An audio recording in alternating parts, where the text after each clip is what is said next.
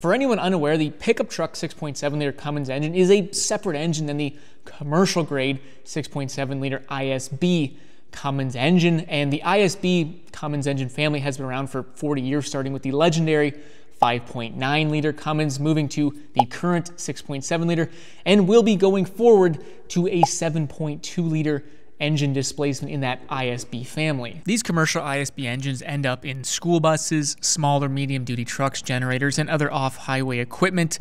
The 7.2-liter engine is set to start production in January of 2027, and the year 2027 is very, very critical to our little discussion here today. Will this 7.2-liter ISB Cummins engine eventually trickle down into the Ram trucks? I think the answer is maybe.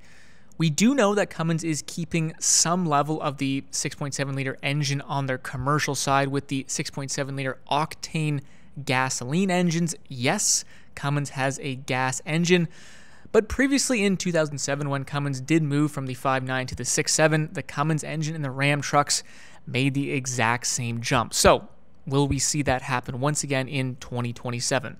That is the question. Of the very little we know about this new 7.2-liter Cummins engine, they have mentioned it will have a compression brake or an engine brake, also known as a Jake brake, which I think will sound pretty freaking awesome in a pickup truck. Along with that, it will have start-stop technology as well as redesigned or upgraded emission systems to keep the old EPA happy.